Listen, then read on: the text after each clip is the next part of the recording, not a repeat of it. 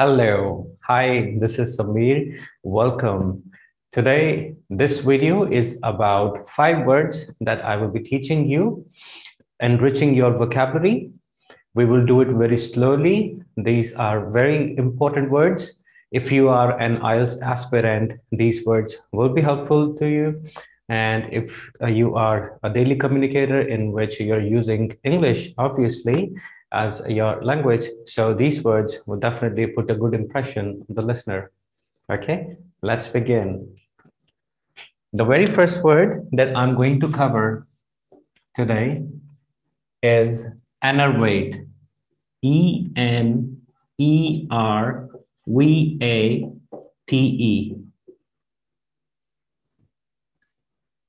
This is pronounced as enervate, right? Enervate. Now, enervate, what enervate means? It means lack of energy, right? When you're performing too much physical work, or if you are, a child in school and you're studying, right? You get sometimes a lot of homework. Okay, because of that, when you are being given too much of homework to do, you don't do any physical exercise or something, sometimes you get a lot of stress, right? So today I'm going to do some words related to stress only, okay? So that if you get a topic in IELTS, for example, anything related to working, right? Anything related to children, like the schools and all, so these words can be really helpful. Okay, lack of energy, you can also, this word fatigue. Right, when you get overstressed out, exhausted mind. Okay, so enervate. Now let's make an example. I will be making an example related to IELTS space only. Okay, for example, excessive given homework to students. Excessive given homework to students sometimes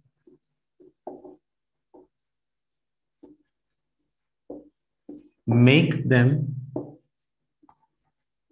enervate, right? So excessive given homework to students sometimes make them enervate. That directly, you can say impact or hamper, H-A-M-P-E-R, hamper, right?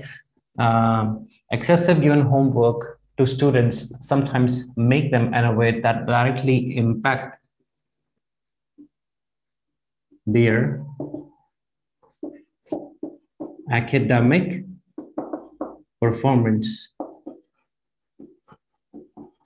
Now, please, when you speak this word academic, I have heard many students saying academic. It's not academic, it's academic. Okay, it's academic, right? I hope this example is clear to you. So enervate, lack of energy, fatigue. So excessive given homework to students sometimes. Now do remember, I'm telling you, if you are an IELTS aspirant, these words are very important sometimes, because not every student, first of all, is going to come across, like a lot of pressure and all, right? There's only a few students. You can't just say to each and every child that they are getting that kind of stress, right? So we have to do some sort of hedging where we can, convey our message positively to the listener and the reader, that I'm not talking about all the students, it's just few of them. So excessive given homework to students sometimes make them enervate that directly impacts their academic performance, right? I hope this one's clear. Now let's do our second word. Second, equanimity.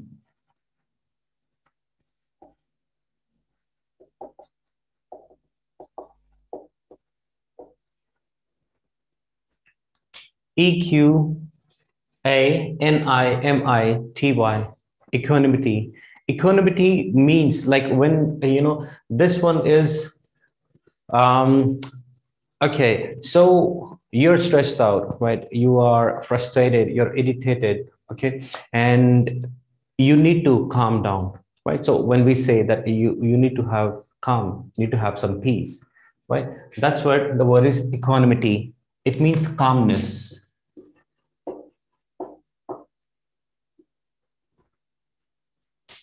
right? Equanimity. Now let's make an example to clearly understand this word. Now, we are talking about too much of stress. To stress, I'll give you a very good word today here. It's tensity. Tensity, tensity. So example of equanimity, let's say the tensity that white collar people, white collar people are the office workers, right? The tensity that white collar people often get due to prolonged working hour, impact. Now let's bring this word into impact on overall performance at work.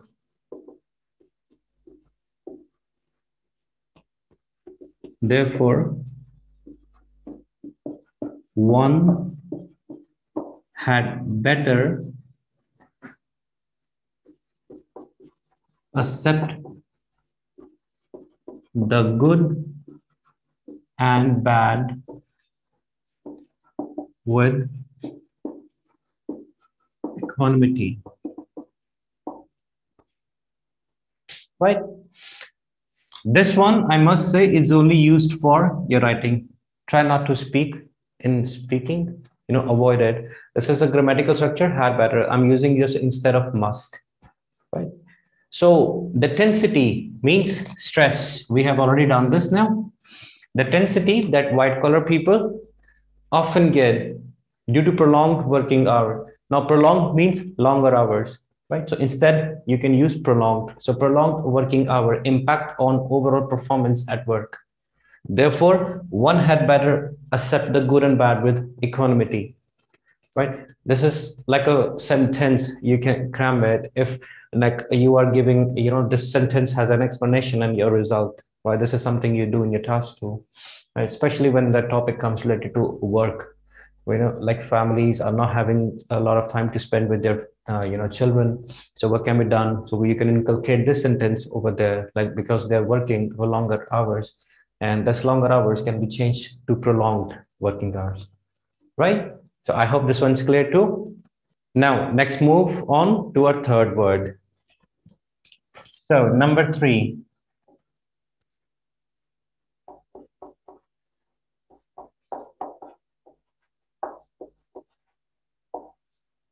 it's extraneous.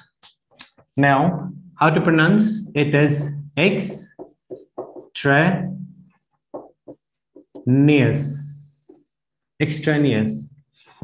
right? TRE, it's not spelling as TRE. Over here it's EXTRANEOUS, which sounds like extraneous, right?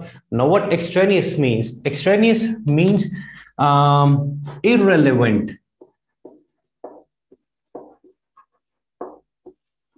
Irrelevant, or like when you are sitting somewhere, when you're talking, but it's not logically, like whatever you're speaking, it's irrelevant, right? So that is what extraneous means. Like, hey man, whatever you're speaking, like seriously, it's just extraneous, right? So whatever you just said, it's quite extraneous, right?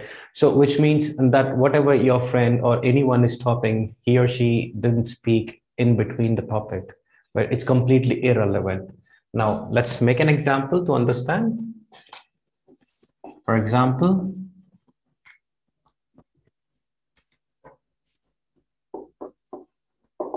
I find your response quite extraneous. Right. I find your response quite extraneous. So I find your response quite irrelevant. Right. I was being told when you're doing speaking, it's beautiful. Well, sometimes I was being told by many, now passive sentence, right? I was being told by many that I speak extraneous. However, I have changed. Right? I have changed by continuous practice, taking part in some group discussions and all. That way, I have overcome my habit of speaking irrelevant. Now, why I'm using irrelevant here, not extraneous, because I don't want to repeat my words, right? So that my fluency can be maintained. Okay, I hope this one's clear. Let's move on next. All right, number 4. Now, let's understand this word. Very beautiful word. Number 4 is fractious. Fractious. Fractious. Now, what fractious means? Fractious means irritable person, especially children. When they become grumpy, you can use this word too, grumpy.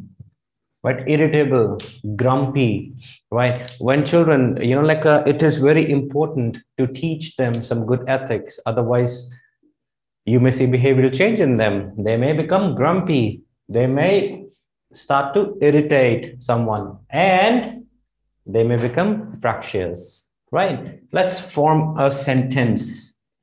Example.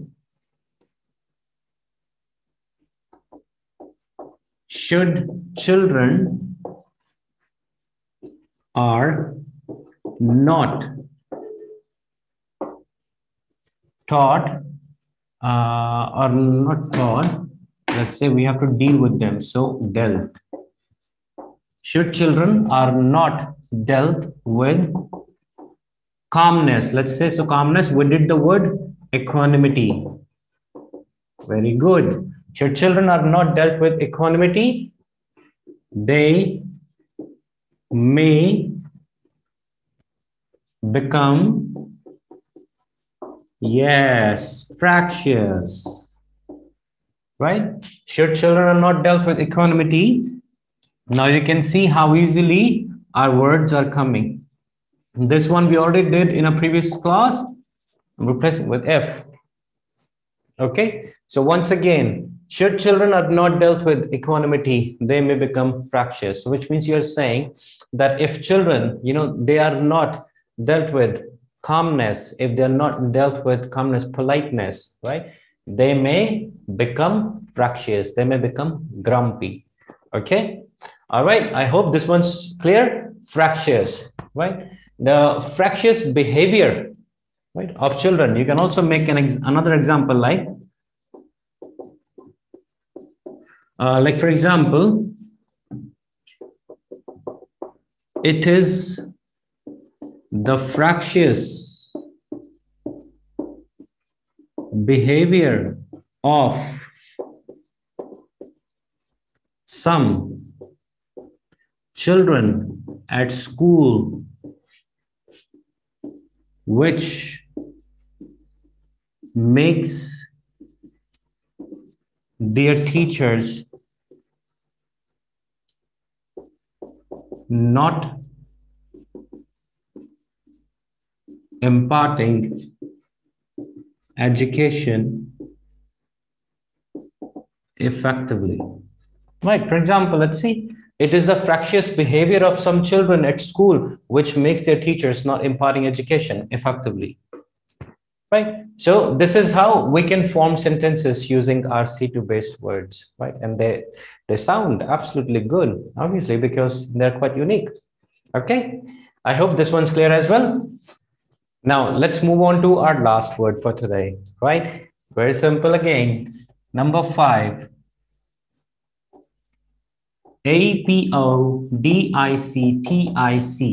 apodictic, apodictic. Apodictic, right? Apodictic. It means something that is undoubtedly true, indisputable, right? Something that is absolutely like crystal clear, right? So that's where we can use the word apodictic, right? Let's form a sentence.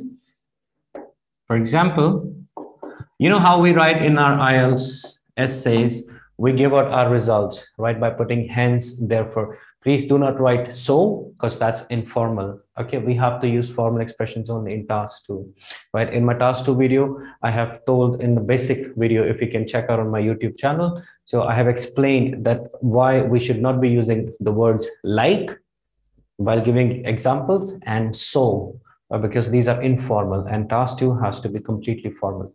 Okay, so therefore here it is quite apodictic that people, then you can, just carry on with your sentence, right? Apodictic. Okay, I hope these words are clear to you. 5 words we have covered today, right? Every Sunday or every day after, like the 2-3 days, I will definitely be preparing some more videos regarding words in order to enrich your vocabulary. Try to make some sentences based on them and bring those sentences in your conversation, because I always say the more you speak, the better you become. All right. Thank you so much for joining me. You have a lovely day ahead.